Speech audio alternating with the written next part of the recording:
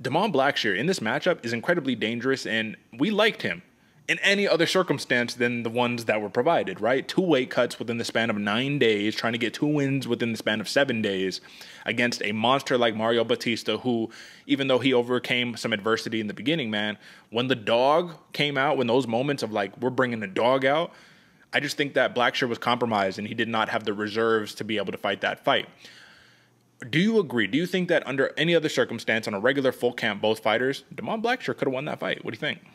I do agree, Derek, especially with how we saw that first round really play out. If Blackshear was able to fight that fight for the last two as well, there's a really good chance this ends up going the other way. But to that point, man, if this is a full camp, full everything, do we see both guys kind of just empty it out like we did, like literally go for it from the jump?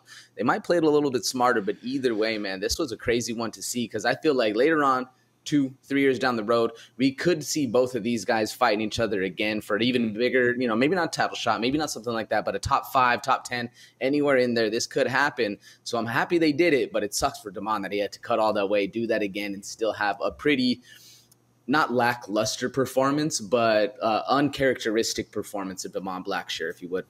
Yeah, you dropped the ball technically, right? But given the circumstances, I think that the company gives them a pass because that's a company move, right? You did a favor. You saved a fight from getting moved off of a pay-per-view.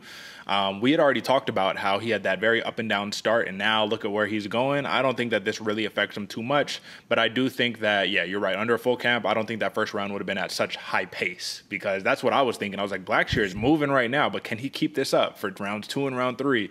Mario Bautista was able to. Blackshear was not quite able to. Big win by Battleborn Mario Bautista.